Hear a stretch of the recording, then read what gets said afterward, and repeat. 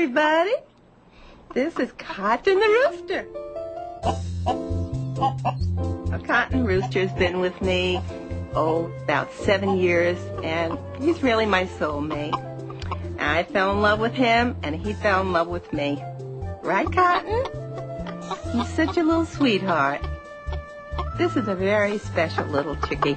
As you can see, this is my baby.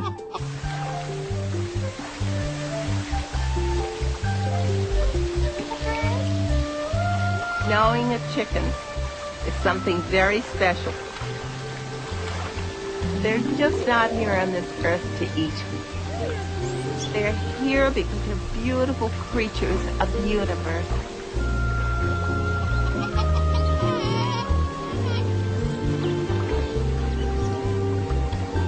Here we are, darling. Here's a poem I wrote to my Cotton Rooster. Each day, the beautiful white rooster called Cotton arises crowing. Hurry so you don't catch cold. He has such love and happiness. Oh, look how tiny you are. He has such a joy exuding from his whole beautiful being. I never even knew a human that was filled with so much love and joy, so great to greet me each morning. We're all done. Beautiful. Here we go. We're all finished. Off we go.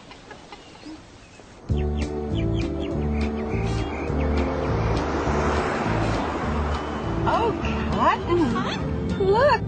Isn't it a beautiful day?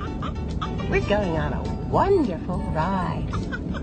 Aren't you happy? He really thinks he's human. He doesn't notice the difference. Because he does all the things we do. You know, he wants to get up on the bed and go to sleep there and wants to eat with us. In fact, he'll jump up on the table when we're eating, and he eats just about everything I eat. Corn on the cob, that's his favorite. And, he loves a good McDonald's. Though I don't have that too much because I'm not a junk eater.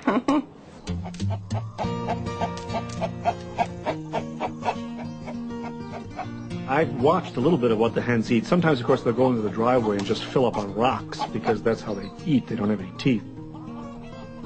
Nutritionally, they know exactly what they need. They'll take, like, for example, one dandelion fluff, and then they'll move to another weed and take a little piece of a leaf, and also little pieces of dirt or something I can't see because their eyesight is just fabulous, like living microscopes. They'll also chase anything that moves, so they're very good at taking moths and flies and mosquitoes and everything like that. They're always after things that are moving. When I leave the house, I always leave the television on for him so he can watch television. Or I leave on classical music. Of course, he loves Pavarotti.